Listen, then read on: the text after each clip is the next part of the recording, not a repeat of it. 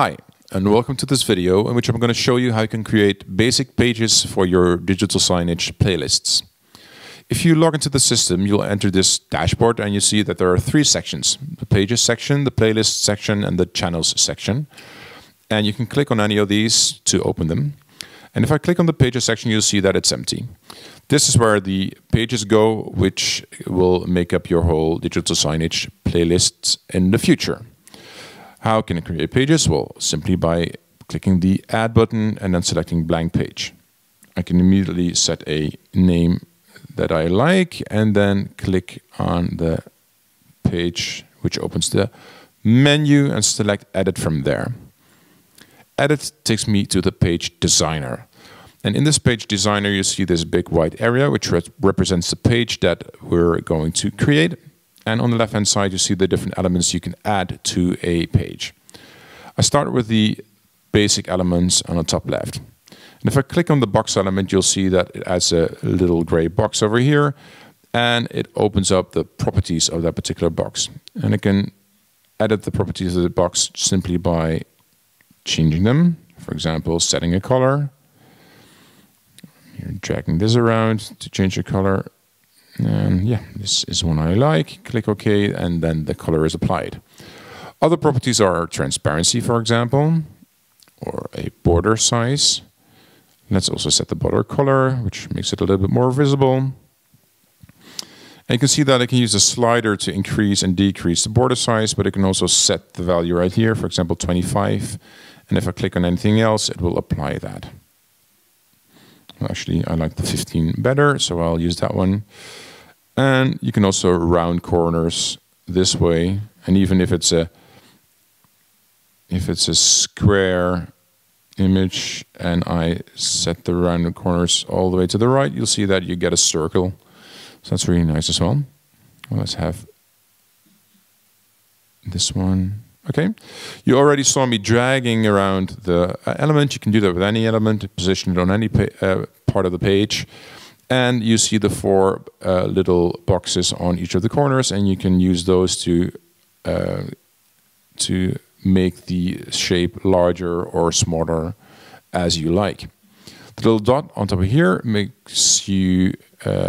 gives you the ability to rotate the element, and by holding the Shift key, it will actually rotate in steps. So that will make it easier to set a rotation under a fixed angle. Okay, now if I want to delete this, I simply click on the element and select the delete option from the bottom of the box properties, and I confirm the message requesting me to do that, and then the element is gone. Okay, so what is a box element convenient for? Well, for starters, it is easy for you to create a background with.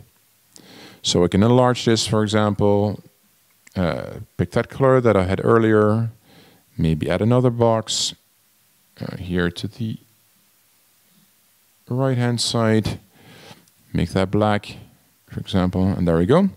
So I have a basic page layout, and now I can add something else, for example, a text. Let's make that a star dish, for example.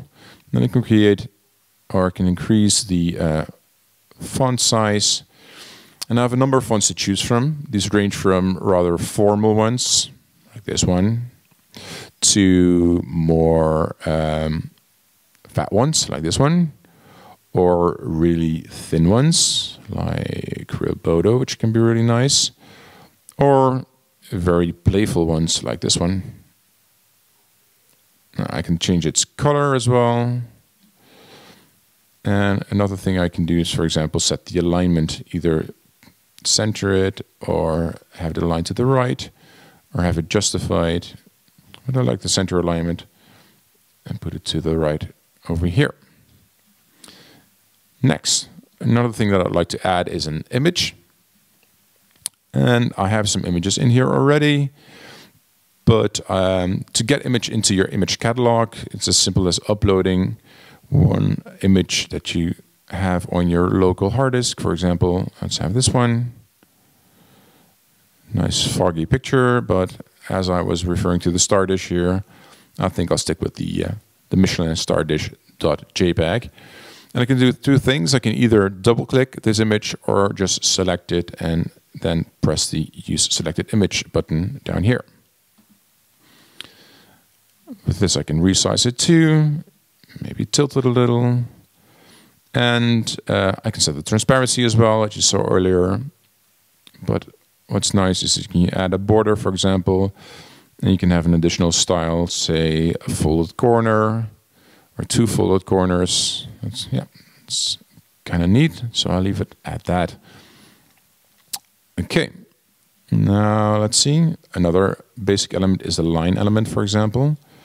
You can set its thickness, pick a color, and set a style, for example, dashed, or let's have dotted.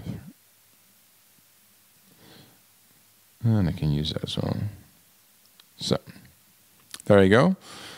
So these are kind of the basic elements that you can choose from. Depending on your subscription, you can also add a video, much in the same way as you add an image. I'll leave that for another video to explain that. But you can upload your own videos and add them to your page as well. For now, I'll choose to save this. Oh, and before I forget, I just want to quickly show you this move to front/back option, because what that does is that it allows you to position elements in front or in the back of other elements. So now, currently this photo sits on front of the two background boxes. Let's have it like that. If I click this one, it will move it behind all other elements. So this one will make it disappear, and this one will move it in front of all other elements, so it will bring it forward again. I can also do this stepwise, so when I click this one, it will move it one layer down, so you will see that it now sits behind the dotted one, the dotted line. Bring it back, it sits behind the text. Bring it back again, it sits behind the black box. And bring it back again, it sits behind everything. I can bring it up again like that. So that's how that works. Okay, save it again and click the Back to Dashboard button to go back to the dashboard. Now on the dashboard, you see my newly created page. I can copy that page, for example, and immediately set a new name for that. And you can edit this as an individual page. For example, set another background color, nice orange, go back, and you'll see that I have two separate pages, one with the original blue greenish color and the other one with the orange color. I can rename that again if I like, page 3 for example, or I can delete the page by simply selecting the delete option and confirming the deletion. Okay, so this is basically how you can create a simple page for your digital signage playlist. I hope you liked the video and found it informative. Please experiment with it, and if you have any questions, just let us know. Good luck.